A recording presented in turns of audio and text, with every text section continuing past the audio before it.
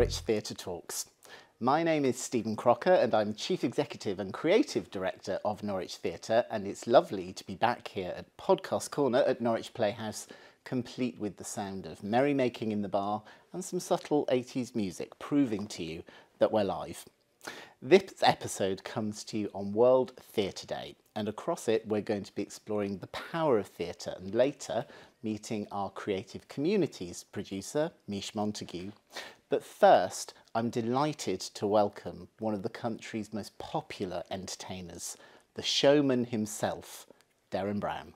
Derren, welcome back to Norwich. Thank you. This is very, very exciting. It's the very end of a 350-date tour. I've been doing this for over a year, and we're finishing here, and it's very exciting. Well, it's incredible for us because, believe it or not, this is the very last of our rescheduled shows because of COVID. So it feels like with you we're sort of closing a chapter and put that behind us. And it's also lovely. Thank you very much for extending your tour so that you can fit this in for us. A pleasure, and thank you to these people that are coming that have had their show delayed so many times and have stuck with it and had their tickets delayed and postponed to the next one. And then it was all going fine until I got there. I then got COVID and delayed it one more time. But finally, it's extremely good to be here. And very nice that it's Norwich to come to after a West End run, given that it could be anywhere. Absolutely. To actually come somewhere that's just fantastic. I like that. A West End run, then 1 week in Norwich. It's a party. It's like a party week. It's so nice. It's so lovely being on tour anyway,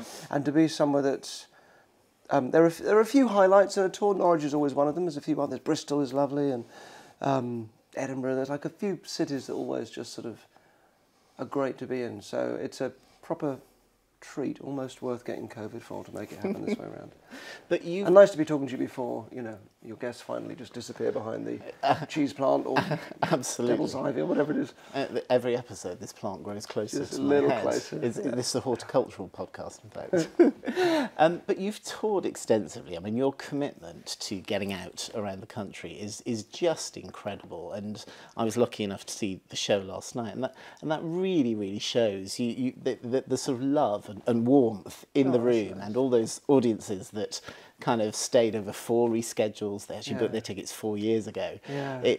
You've got that amazing rapport because you've been creating work for such a long time. And I guess my first question on World Theatre Day, people often ask you kind of how you do the show, but my question is more about how do you conceive the content of the show? Where does it start for you?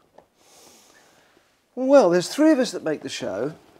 So there's an actor called Andy Nyman and a guy called Andrew O'Connor, who used to be a comic and impressionist back in the sort of 80s. Now he produces, and the 3 of us have always made the TV and the stage shows together. So we write the thing together, and then those 2 direct. And I suppose it's up to me to be the driving force behind it, but I wouldn't want to do it on my own. So it's a proper collaborative effort, but normally the heart of the show will come from what I find interesting or valuable or just important at the time. And often I'm book writing around the same time, and the things that I write about are life-related, not magic-related. So I'm normally taking those things that I find valuable in life and then trying to bring them into the show. Magic is it's the quickest, most fraudulent route to impressing people. So, there's something inherently very childish about it. If you want to call what I do magic, it's definitely got one foot in that. So a challenge for me has always been to make something grown up and honest out of something that's kind of childish and dishonest. So because of that, I always try and make the shows about something other than just, how did he do that? Yeah. So it'll start often with that, a kind of a sense of, well, this is what I think the show should be about. The current show is about how the things in life that feel isolating are actually, like when life goes badly and we feel like we've failed or whatever, are actually tend to be the things that join us together. Yeah. Because we all share in those experiences. And other ideas that follow on from that. So there was a heart to this show. And then we have about a month of talking about it and coming up with ideas and routines, for want of a better word, but they tend to start with a sort of a theatrical image or an idea rather than rather than a trick that we found yeah. or have done before, or least of all a method, a way of doing something. That's the worst place to begin from. So we have these ideas for types of things, and then there are often ideas for magic routines that are floating around that we haven't done. So we kind of maybe revisit those, and somehow we get a shape. And then after about a month of that, we then have another month in a rehearsal room trying to get it on its feet and finding the language for it and how everything fits together. But it's a weird one because with my shows in particular, until I have 1,000 people sat there, I don't know whether some of it will work. So the previous show, or a couple of back now I suppose, called Miracle, the whole of the second half was faith healing, and until I've got an audience and see how they respond to it, because in a way, it's one thing if you're going to see a faith healer and you believe in that stuff, but if they're like me and are sceptical and aren't psychologically prepared for it, didn't know if it was going to work. So those first few shows are a big part of the process of still, I mean, as with any play, of course, it would have previews, but I think particularly with this one, because I just don't know how things will work out. So that's all part of the creative process as well. So it's a couple of months of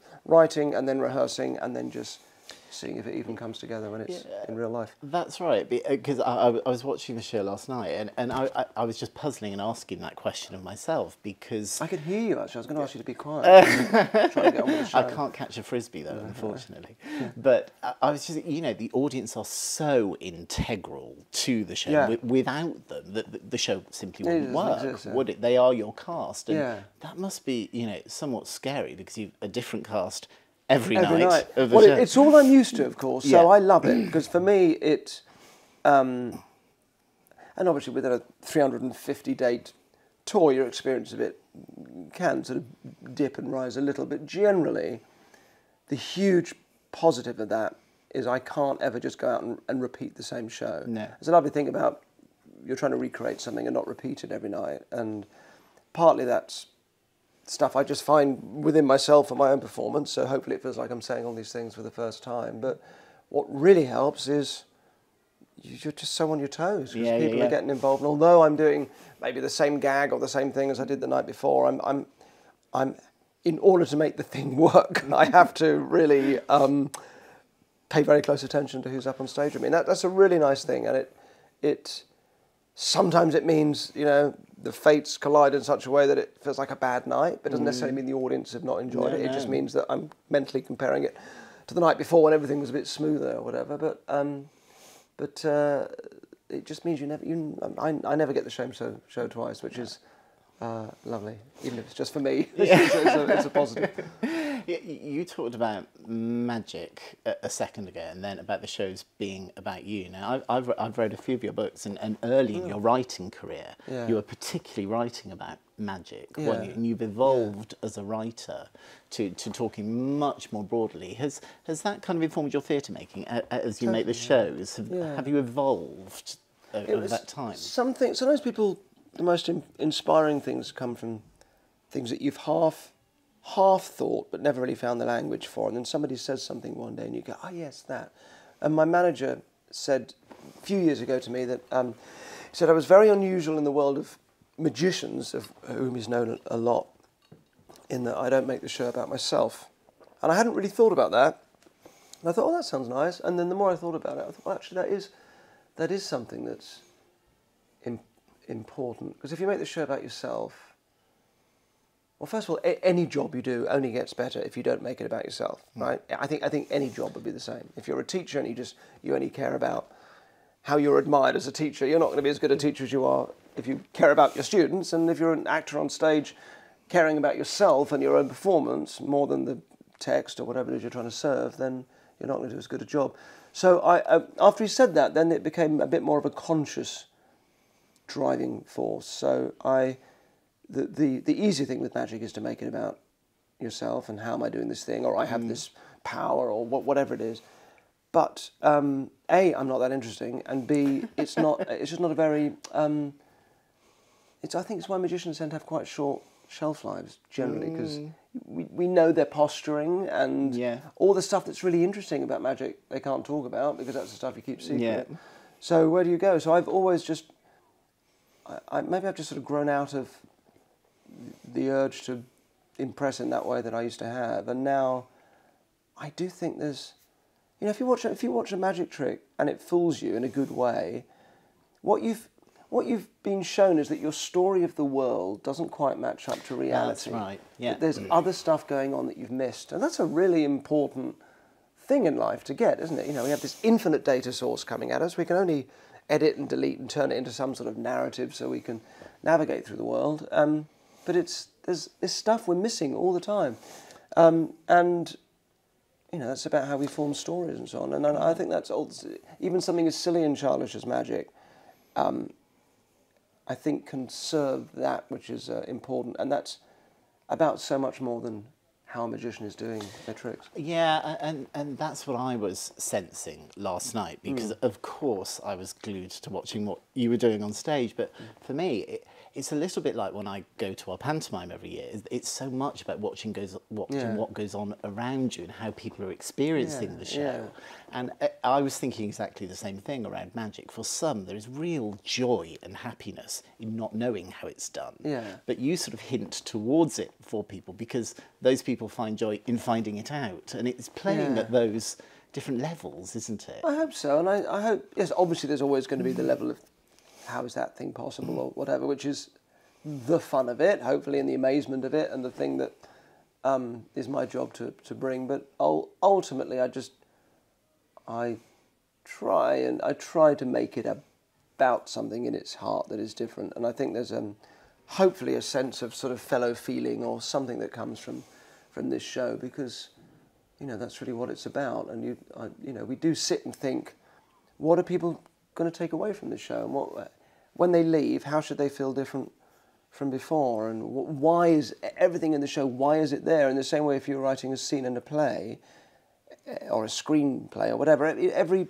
scene would have a good reason for being there, otherwise it just shouldn't be there. Yeah. And all of that, I think, is so important. They're not really a theatre audience that come and see the show. I did the show in Liverpool the other year, and there's a guy with a pizza in the front row. So it's also quite nice to...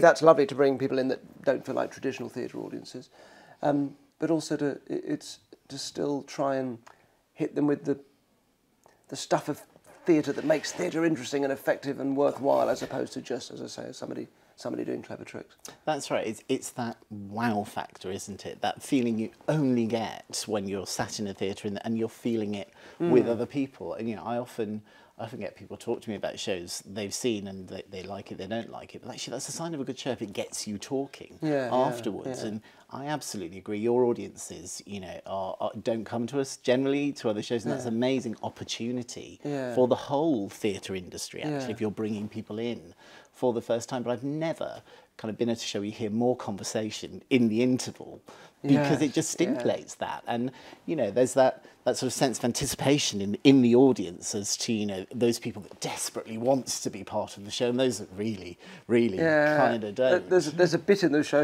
you'll be aware of when I'm just sort of finishing a card trick and no one in the audience is paying any attention. They're all talking with each other about what has or hasn't just happened.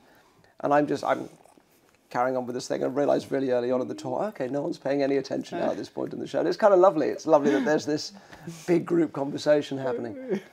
So yeah, it's a lovely thing. The other thing that I've loved, having seen several of your shows, is it's a real homage to the great entertainers of history, the great illusionists and hypnotists and telepathists, isn't it? Yeah. Is that really, because you say magic is silly, but you're really respectful to that great tradition. Is that really important in making the show? What's helpful, what I found really helpful with dipping into the history of it is I'm not particularly interested in presenting the history of magic. I don't really even know a huge amount about it. There are people that know far more about it than me. But what it's allowed me to do over the years is to present so, like, you know, I obviously don't pretend to be psychic, but I could recreate the act of an old psychic act, you know, and that would then allow me to do something that's sort of impossible and out of my, you know, sort of out of the story of what I want the audience to go away believing I can actually do. It sort of puts quotation marks around the whole thing. I can say, these people did this, they were fakes, and I'll do it for you now. And then suddenly it gives me license to have all the fun of that without the problem of, oh, I don't want people actually going away thinking I'm psychic or whatever. So I've often done it, but the reason why I've done it is, and sometimes I've completely invented the historical figures that I'm creating as well, that I'm referring to. So it to me it serves the show. It serves that particular show because it provides us a layer or something or a reason for doing it or permission to sort of do it or. So it's all about what adds to that show, and sometimes understanding that it's got a historical root, even if that's, whether that's genuine or fictitious or somewhere between the two, which is always a fun place to be. I think that can, it just changes the tone, doesn't it? It will just change the tone of the show, and it's an interesting thing to be I'm imagining a world 100 years from now where somebody is paying homage to Derren Brown in AI and bots and all that. Can you imagine that world? It's hard to imagine what magic will be in 100 years' time. There's I think Arthur C. Clarke or someone made the point that magic is indistinguishable from insufficiently understood technology, or it's something like that. You know, that whatever we're sort of on the verge of and half understanding is sort of our form of magic. And me leaning into the psychological world is sort of our moment. It'll probably be quantum themed at some point. And a while back it was, you know, electricity was the big thing. Or, you know, there's it's whatever we feel we're on the fringes of provides such a rich, sort of, you know, breeding ground for magical themes. Absolutely. I wanted to talk to you a little bit whilst we're together about happiness as well, which of course you've written about, because one of the things that I've thought about a lot, and it prompted me during COVID, it's exactly what we were talking about. It just suddenly dawned on me when theatres closed during COVID, yes, we'd lost access to buildings, but we'd lost access to those creative, collective experiences that we kind of all need in our lives, don't we? Is to know there's comfort in knowing that the person next to you is feeling the same thing as you. And I've loved what you've written about happiness, and you know that happiness being a state of mind. Does that go into your theatre making? Yes, it will. And so, like in this particular show, as I said, there is a theme that runs through it of the things that tend to make us feel most isolated in life, i.e., when it's not going well, are often the very things that bring us together. And I start off with one of those horoscopes. Yes, that's right. We all know. You could probably read any horoscope to anybody, and they'd probably make it fit and say, "Oh, that's quite accurate," and then we kind of dismiss them as just nonsense. But actually, there's something quite valuable that they offer, which is, oh yes, we're all sharing in very similar types of experiences. We all suffer from similar insecurities, and that's why those things work, right? And I think that that is a big part of what theatre can be about. It isn't necessarily what it's about. I mean, if a play doesn't work for you at all, it's not really going to transport you anywhere. Necessarily make you happy. Yeah, it might not. But there is, you know, we used to sit around, our ancestors used to sit around campfires and lose themselves, be transported by storytelling that was this, they were probably high at the time, and there was this communal experience of the stories of the tribe and the rights of the tribe being sort of played out in some sort of dramatic storytelling form, and people would, you know, sit in the dark and stare at the light and lose themselves in that. And I think theatre is,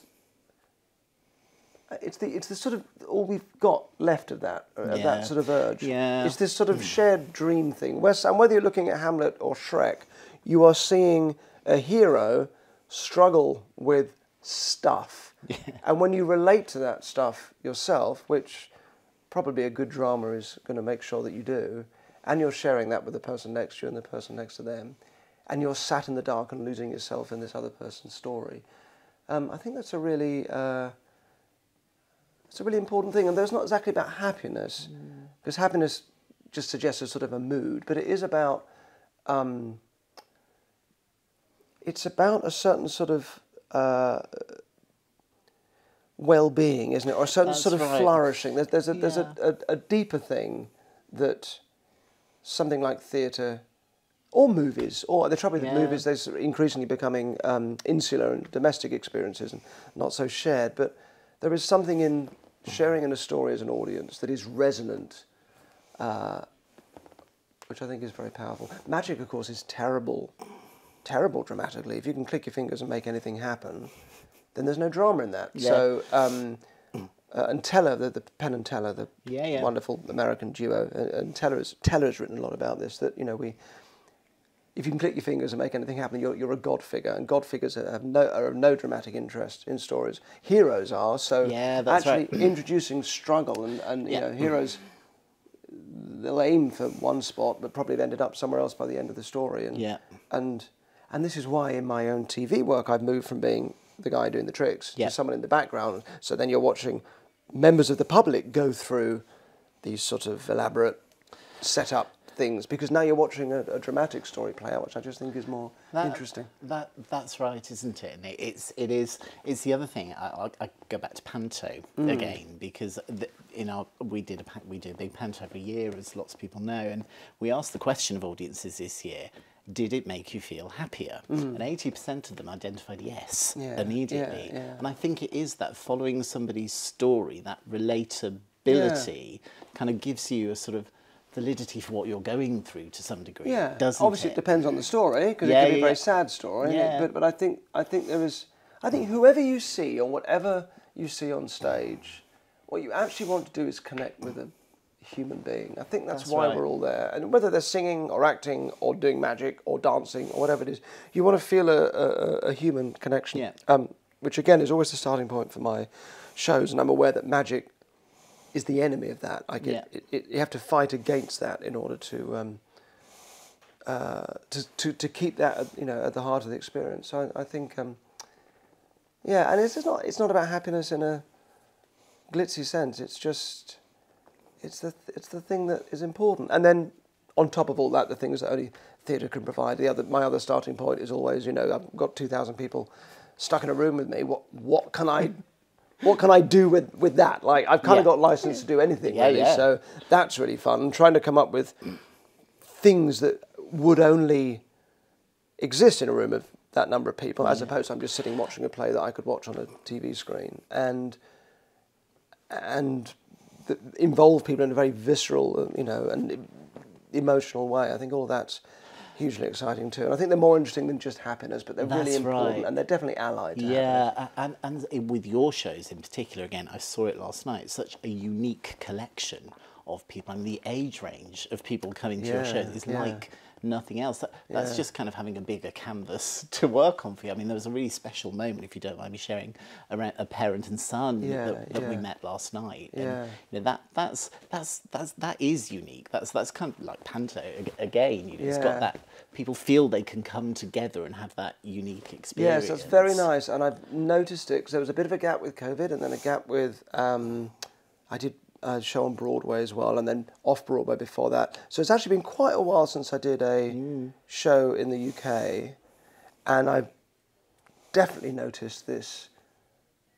It's essentially, I think, a jump up in age, because the younger kids aren't watching as much TV, so they don't, and their experience of TV and entertainment is now so sort of dispersed that they don't really know me, but the parents do. So I've realised, and I hadn't noticed this before, so it's definitely it was a bit of a kind of a moment of, right, okay, I'm growing up, I'm getting older, of parents introducing me to their teenage children who didn't know me from Adam. Was the last time I looked, I was very much a young person's entertainment. Their parents might not have known me. So that's kind of interesting. I'm not too aware that that's happened. But yeah, it does mean that looking out of the audience is a proper mixed group, which is lovely, and actually, again, serves the show, because I can do things in the show that are to do with age and growing up. This is very much a show. I'm 52 just, and this is very much a show that only makes sense to do at 52. It wouldn't have made any sense to do it when I was 30, and that's nice. Then it's nice if your audience isn't in a totally different universe age-wise. And then my sort of final thing I wanted to talk to you about is you're kind of almost becoming, if you don't mind me saying, the Renaissance man. As well as making shows for the stage, you write and you paint. That's a range of creative outlets, and that must be fascinating to kind of blend that. Is that your route to happiness, those different outlets? It does help. Yeah, I do find myself if I'm not engaged. I mean, I think it's probably a very common experience if they've done something like a tour or finished a creative project, to then, if you find yourself with nothing to do, which you think is going to be lovely, you actually get irritable. And you do. I wrote the book on happiness, and then I was giving a little sort of talking tour with it, feeling really miserable. And I didn't know why, and I felt like a hypocrite going out talking about how to be a little happier whilst feeling miserable. And I realised it's because I'd finished the book.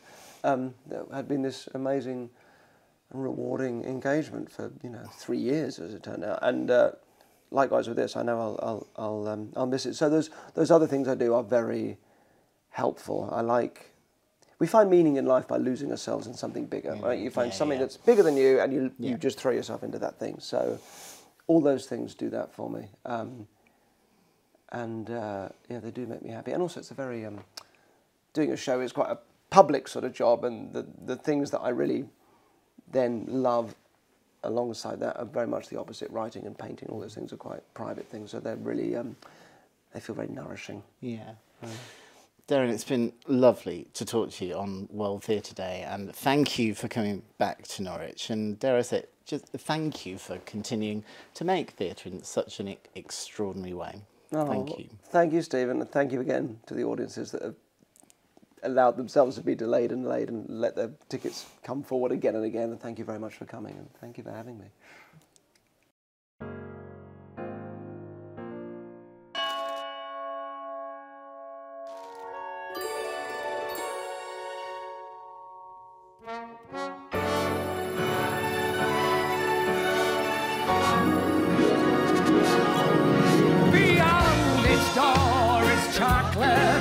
So tasty, it's so obscene that it must be believed to be seen. Do come in. You'll be free if you truly wish to be.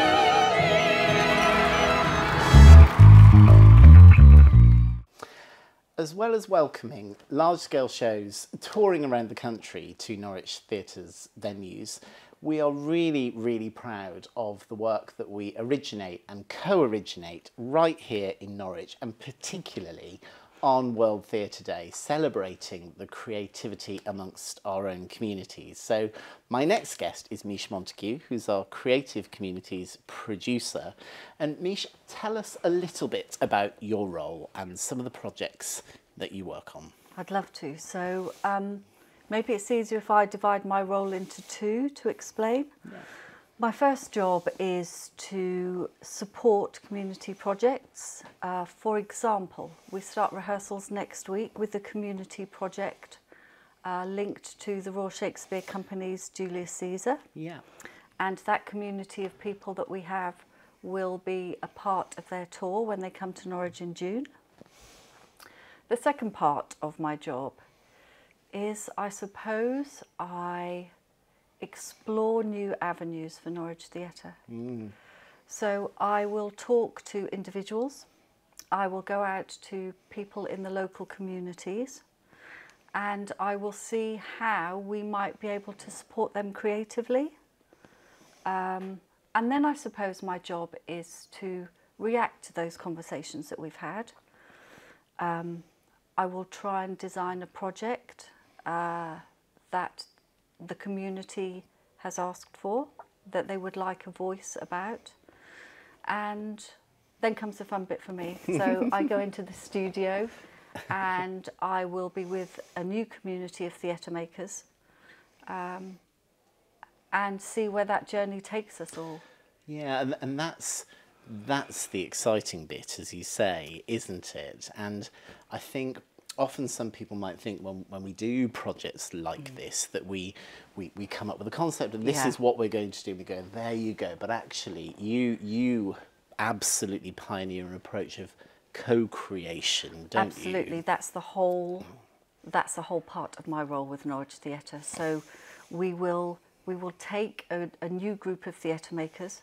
We will offer them a safe space, and We will support their exploring of their voices, of what they want to talk about, any issues that they want to talk about, and then they will build, I suppose they build a bold, inclusive, definitely, new piece of theatre. But like you say, I think it's really important to say that the words, the material that's built on, are their voices, their visions, but I suppose it's their wisdoms as well, because they have a wisdom about their community that we don't have.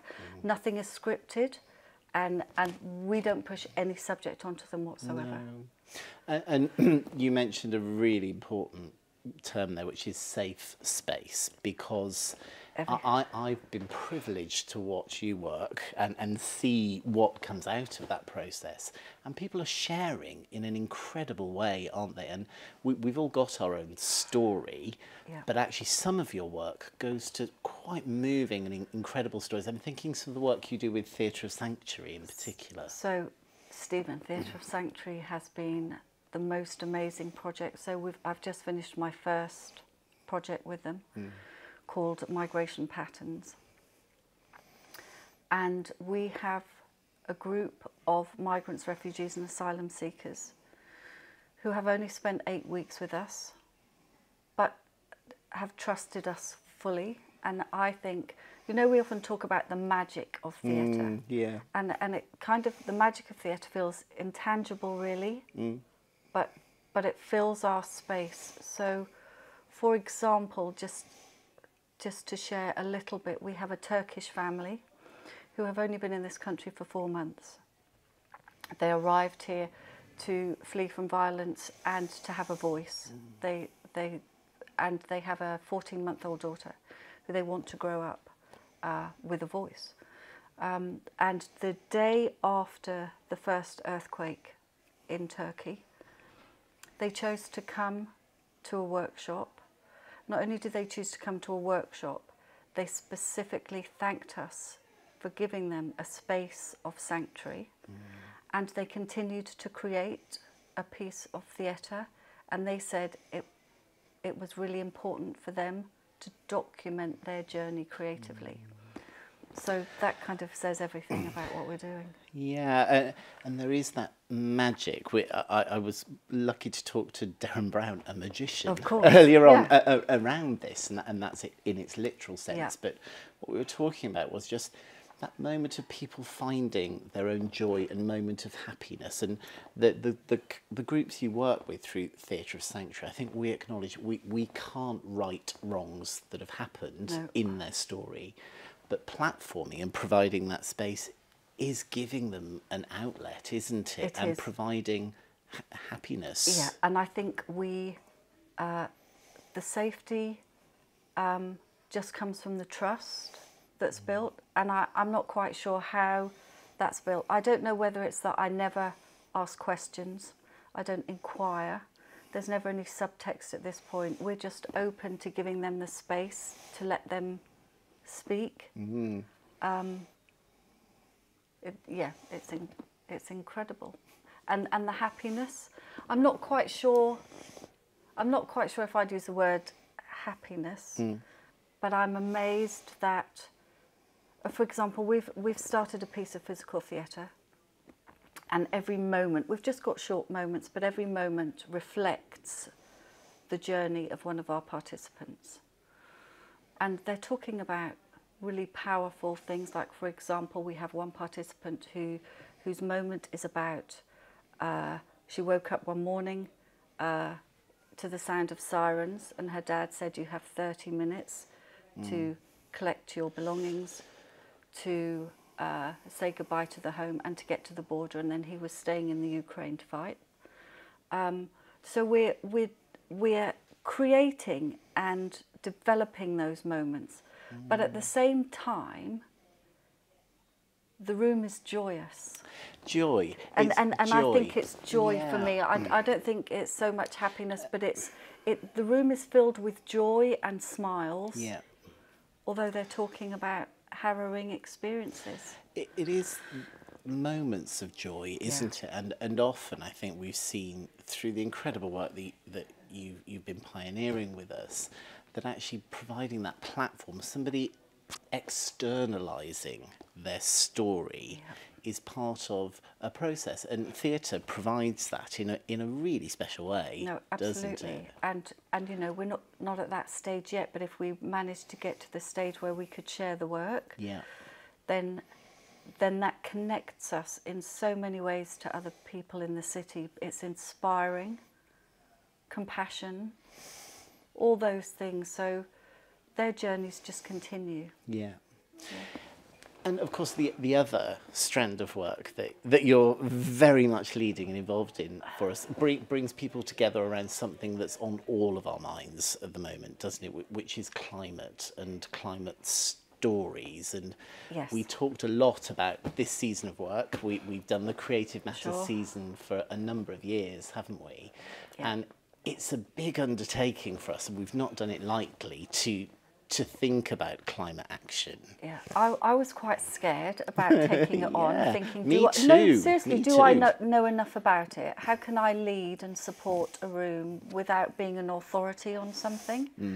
So under the Theatre Makers banner, we've got what we call Listen to the Landscape, which is just an open invitation for people to come once a week, every afternoon. And to talk about or to create their own pieces of theatre around what they hear on the landscape. So that could be a soundscape that they put together. It could be visual work. But I think, again, the important thing is that we are listening to other people. Under that umbrella of our stories, our climate stories, we also have the second project of our next generation, which is our 18 to 25-year-old group. And we are hoping that they lead more on activism. So, for example, we will be giving them a stimulus every week, and then they will be going out with their mobile phones and recording themselves, and then we will be putting that film footage together. Theatre of Sanctuary have also agreed to work on monologues.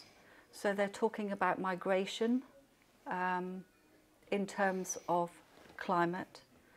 And we will also film a series of monologues from Theatre of Sanctuary from migrants and refugees. It's an incredible programme of work, and we're so lucky at Norwich Theatre to have you leading this for us. And Thank you. This episode of the podcast has been about theatre makers, and you're engaging such a diverse range of different voices in making theatre. I think diversity is one of the first things we probably spoke about when we spoke about my job. That's right. Diversity is such an important issue in this age, I think. You know, the society is so diverse. Norwich City is so diverse. And I think until I started to work on these projects, I had no idea about the diversity of our city and our region. And I think that's the importance, that we bring diverse communities together, and somewhere along the project, maybe it's that they not only have their own voices, but they start to listen to other people's voices. And then that's where the inspiration and compassion comes in. Absolutely.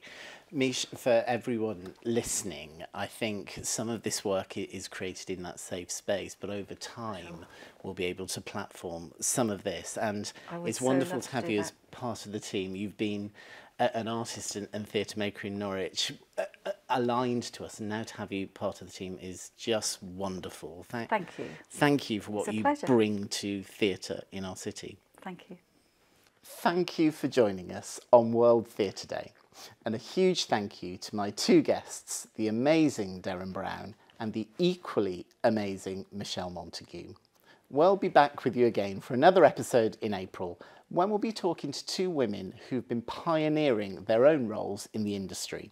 The first is the comedian, performer and writer Susie Ruffle, and the second, as always, is a member of our Norwich Theatre team, Tara Claxton, our stage manager and theatre operations manager. Look forward to talking to you then.